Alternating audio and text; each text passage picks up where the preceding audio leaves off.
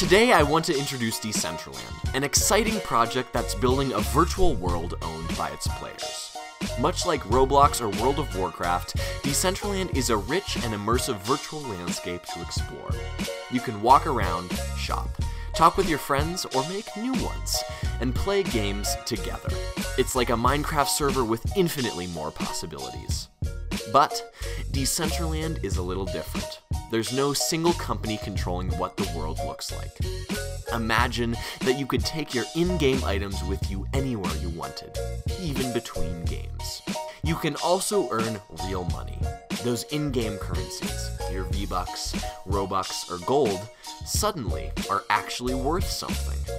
To make sure that anyone can design their own scenes, even without 3D modeling or coding experience, Decentraland is releasing the Builder, a drag-and-drop editor providing different pre-made models, objects, and textures.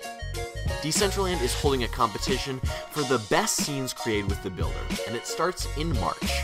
A panel of judges, including people like James Dargy, who helped make Call of Duty and Final Fantasy, and Josh Tu, the VR and AR director at Google, will decide which scenes are awarded the grand prizes, up to 200,000 mana, or $7,000 US. It's easy to sign up. Just visit contest.decentraland.org/Ryan. If you submit a scene, you'll get 100 mana just for participating.